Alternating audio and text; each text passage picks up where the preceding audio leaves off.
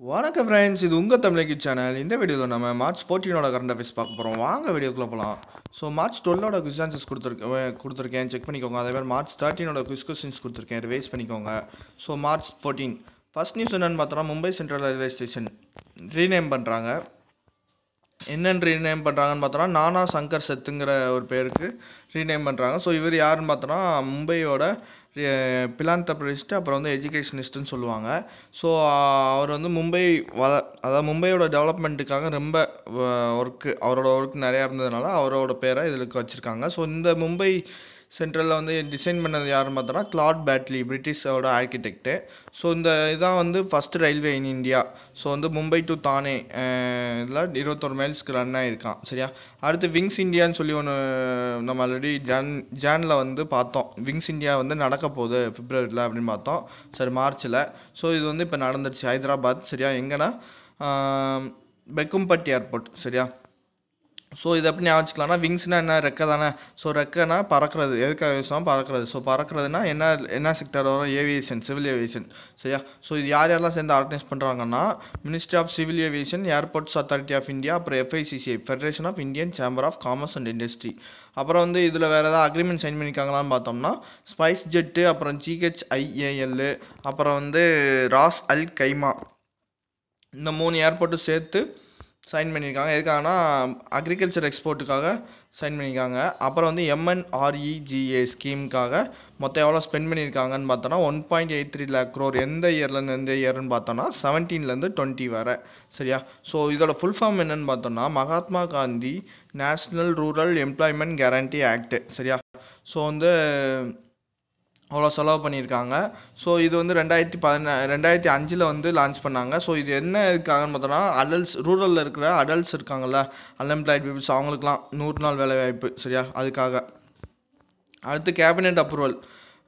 S bank வந்து reconstruction பிளான்னு சொல்லி RBI வந்து லான்ச் பண்ணாங்க. ஸோ வந்து SBI வந்து அதில் 49% ஸ்டாக் வாங்கினாங்க இல்லையா, 7250 crore வாங்கினாங்க.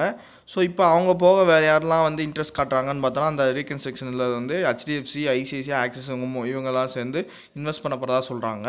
அடுத்து வேறு என்ன அப்ரூவல்னு பார்த்தோன்னா, டியரர் அலவன்ஸ் வந்து சென்ட்ரல் கவர்மெண்ட் எம்ப்ளாயிஸ்க்கு வந்து 4% ஹைக் பண்ணி 17%லேருந்து இப்போ 21% வந்து ஹைக் பண்ணியிருக்காங்க. அடுத்து RODTEP ஸ்கீம். சரியா, remission of duties and taxes on exported products. சரியா, இதுக்காகனா இன்டர்நேஷ்னல் மார்க்கெட்டில் எக்ஸ்போர்ட்ஸ்க்காக கொண்டு வராங்க. அடுத்து 660 crore வந்து க்ரீன் ஹைவே ப்ராஜெக்ட்டுக்காக 4 ஸ்டேட்ஸ்க்காக சைன் பண்ணுறாங்க. ராஜஸ்தான், UP, ஆந்திர பிரதேஷ், ஹிமாச்சல பிரதேஷ். ஓகேவா, ஸோ இந்த 4 ஸ்டேட்டு. அப்புறம் வந்து NPS 3 வந்து அவங்க ரிமூவ் பண்ணுறாங்க. அடுத்து கடைசி என்னன்னு பார்த்தோன்னா, கோப்ரா சீசன் 2020க்கு வந்து மினிமம் சப்போர்ட் ப்ரைஸ் வந்து அப்ரூவல் பண்ணியிருக்காங்க. அடுத்து பூமி ராசி போர்ட்டல் வந்து ஹைவே ப்ராஜெக்ட்ஸ்க்காக லேண்டை வந்து வாங்குவாங்க இல்லையா, ஸோ அதுக்காக தான் அந்த பூமி ராசி போர்ட்டல் வந்து. So expected error free and டிரான்ஸ்பரண்ட்டாக எல்லாத்துக்கும் தெரிகிற மாதிரி வாங்குறாங்க. சரியா, ஸோ என்ன மினிஸ்ட்ரி வரும்னா, road and transport highways ministry. சரியா, ரோட் டிரான்ஸ்போர்ட் ஹைவேஸ் மினிஸ்ட்ரி யார் வருவார்னா, நிதின் கட்கரி வருவார். அவர் இது போக MSME மினிஸ்டராகவும் இருக்கார். சரியா, ஸோ அவரோட கான்ஸ்டியூன்சி வந்து நாக்பூர், மகாராஷ்டிரா. ஓகேவா. அடுத்து பூமி ராசி போர்ட்டல் வந்து 2018 ஏப்ரல் 1 வந்து கொண்டு வந்திருக்காங்க. அடுத்து 3வது WION. சரியா, குளோபல் சம்மிட் வந்து துபாயில் நடந்திருக்கும். ஸோ WIONங்கிறது ஒரு நியூஸ் சேனல். சரியா, இந்தியாவோட first international news channel. So world is one news. சரியா, ஸோ ஹோஸ்ட் பண்ணுறாங்க. ஸோ துபாயில் தீம் என்னன்னு பார்த்தோன்னா, navigating and negotiating global imperatives.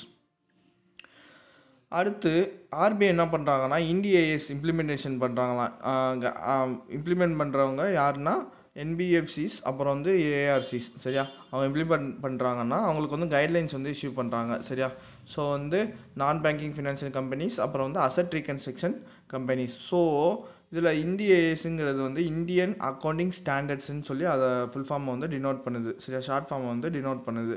So என்ன ரூல்ஸ்ன்னு பார்த்தோன்னா, ரூல் 4ல் கம்பெனிஸ் ரூல்ஸ் 2015 வந்து பண்ணுறாங்க. சரியா, கவர் பண்ணுதுன்னு சொல்கிறாங்க. அடுத்து வந்து எஸ் பேங்க்கில் வந்து பிரசாந்த் குமாரை வந்து அட்மினிஸ்ட்ரேட்டராக போட்டாங்க இல்லையா. ஸோ இப்போ வந்து என்ன சொல்லிட்டாங்கன்னா, MD and COவாக அப்பாயின்மெண்ட் பண்ணிட்டாங்க. சுனில் மெக்தா வந்து சேர்மனாக போட்டாங்க. சரியா, ஸோ ஆல்ரெடி என்ன பண்ணாங்க, SBI வந்து 49% ஸ்டாக்கு 7250 crore வாங்கினாங்க. இப்போ வந்து SBI தவிர்த்து மற்ற இது பார்த்தோன்னா 15% ஓட்ஸ் வந்து கேன் நாமினேட் வந்து ஒரு டேரக்டரை வந்து அப்பாயின்மெண்ட் பண்ணலாம் அப்படின்னு வந்து சொல்கிறாங்க. சரியா? ஸோ இந்த மொரட்டோரியம் பீரியட் போட்டாங்களே அதை வந்து மார்ச் 18 லிஃப்ட் பண்ண போகிறாங்க. பட் ஆனால் இந்த 50,000 வந்து கேஷ் வித்ட்ரால் இருக்குல்ல, அது ஏப்ரல் 3 வரை இருக்கும், அந்த ரெஸ்ட்ரிக்ஷன்ஸ் வந்து இருக்கும், அதுக்கப்புறம் கிடையாதுன்னு சொல்லியிருக்காங்க. அடுத்து HIL இந்தியாவும் யூனியன் பேங்க் ஆஃப் இந்தியாவும் சேர்ந்து சைன் பண்ணியிருக்காங்க. என்னென்னா கஸ்டமர் பேமெண்ட் போர்ட்டலுக்காக சைன் பண்ணியிருக்காங்க. ஸோ ஆன்லைனில் பே பண்ணுறதுக்காக இந்த போர்ட்டல் எங்கே லான்ச் பண்ணாங்கன்னு பார்த்தோன்னா நியூ டெல்லியில் லான்ச் பண்ணியிருக்காங்க. ஸோ டிஜிட்டல் இந்தியாவுக்கு கீழே லான்ச் பண்ணியிருக்காங்க. சரியா? ஸோ HIL இந்தியா வந்து என்ன ஒரு கம்பெனின்னு பார்த்தோன்னா CPSE. சரியா?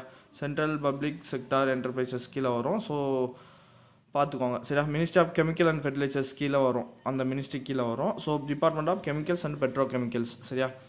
அடுத்து பார்த்தோன்னா கவர்மெண்ட் ஆஃப் இந்தியா என்ன பண்ணுறாங்கன்னா ஹேண்ட் சானிடைசர்ஸ் அப்புறம் மாஸ்க்கை வந்து எசென்ஷியல் கமாடிட்டிஸ் ஆக்ட் கீழே கொண்டு வந்திருக்காங்க. ஸோ அதெல்லாம் எசென்ஷியல் கமாடிட்டிஸ் அப்படின்னு சொல்லி டிக்ளேர் பண்ணியிருக்காங்க.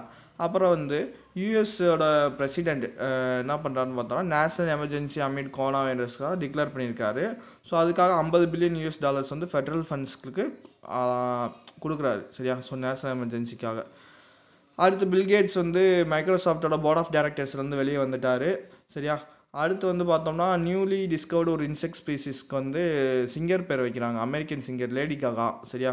லேடி ககா. ஸோ வந்து கைக்கையா ககான்னு சொல்லி அதுக்கு பேர் வச்சுருக்காங்க. சரியா? Tree ஹோப்பரா discovered species of tree Hopper. So இது எங்கே கண்டுபிடிச்சிருக்காங்கன்னா நிக்காராகுவா பக்கத்தில் கண்டுபிடிச்சிருக்கிறதா சொல்லியிருக்காங்க. எந்த யூனிவர்சிட்டிக்காரங்கன்னா இலினோய்ஸ். சரியா? இலினோய்ஸ். ஸோ அடுத்து வந்து சயின்டிஸ்ட் என்ன பண்ணுறாங்கன்னு பார்த்தோம்னா ARCI advanced research centre for powder metrology and new materials. சரியா? ஹைதராபாத்தை சேர்ந்தது.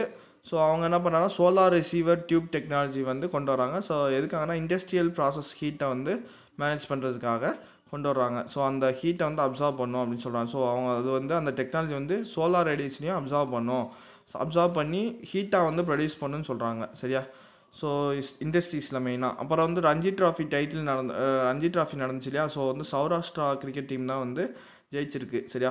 எந்த டீம் தோற்றுருக்குன்னு பார்த்தோம்னா யாரை பீட் பண்ணியிருக்காங்கன்னு பார்த்தோம்னா பெங்கால். நடந்த இடம் ராஜ்கோட். சரியா? சௌராஷ்டிரா கிரிக்கெட் அசோசியேஷனில் தான் நடந்திருக்கு. ஸோ இம்பார்ட்டன்ட் டேஸ் பார்த்தோம்னா பை டே. சரியா? மார்ச் 14. ஸோ பை டேங்கிறது என்ன சொல்லுவோம், 22/7 சொல்லுவோம்ல. ஸோ 14ங்கிறது ஒரு 7ஆல் டிவைஸ் ஆகிற நம்பரு. ஸோ டிவிசிபிள் ஆகிற நம்பரு. ஸோ 14 வந்து எத்தனை 7 வந்து எத்தனை தடவை பெருக்குனா 14 வரும், 2ஆ? ஸோ வந்து அந்த மாதிரி ஞாபகம் வச்சுக்கோங்க. சரியா? 14 ஞாபகம் வச்சுக்கோங்க. ஸோ பை அப்ராக்சிமேஷன் கேட்டாங்கன்னா 22. சரியா? எப்போனா ஜூலை 22 சொல்கிறாங்க. ஸோ 2 பை டேன்னு சொல்கிறாங்க. 2 பை டேன்னா என்னென்னா இன்னொரு பேர் டவு டேங்கிறாங்க. So mathematical கான்ஸ்டன்ட்டுங்கிறாங்க. அது ஜூன் 28. சரியா? அப்போ பை டே ரிலேட்டடாகவே 3 வந்துடுது. ஒன்று பை டேன்னு கேட்டாங்கன்னா மார்ச் 14. சரியா? பை அப்ராக்சிமேஷன்னா ஜூலை 22. சரியா? 2 பை டேன்னு கேட்டாங்கன்னா ஜூன் 28. ஸோ இது எல்லாமே வந்து வரும். ஓகேவா? பை டேக்கு ரிலேட்டடாக வரும்.